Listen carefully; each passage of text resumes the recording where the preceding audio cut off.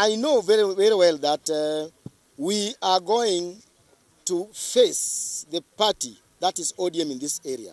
But as you are aware, the nominations were not done properly. So I know very well that the people are with us. And even if there is anything called wave and anything that's called 6 Ps, my friend, I want to tell you clearly, the 6 Ps of North Kanyamkago people is when there are good infrastructure in our area, when there is medical facilities in our area, when we have drugs in our facilities, when we secure everything that we need that is our 6 Ps. For that reason, I want to say that the political trend in North Kanyamkago, it already favors me, and I'm going to win with the landslide.